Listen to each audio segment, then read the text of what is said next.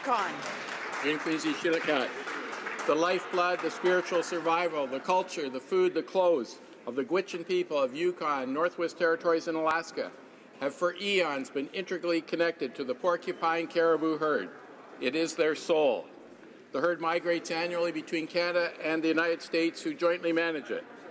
Interrupting the most sensitive stage of the life cycle of these caribou, their calving on the 1002 lands of the Arctic National Wildlife Refuge, ANWR, could lead to their extinction and the end of a way of life of the Gwich'in people.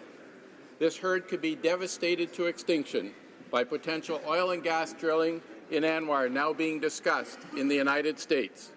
I therefore call on all parliamentarians, and indeed all Canadians, to do whatever they can to preserve this iconic Canadian heritage and treasure and the lifeline at the heart of the Gwich'in people. Merci, Masicho, Guinness Cheese.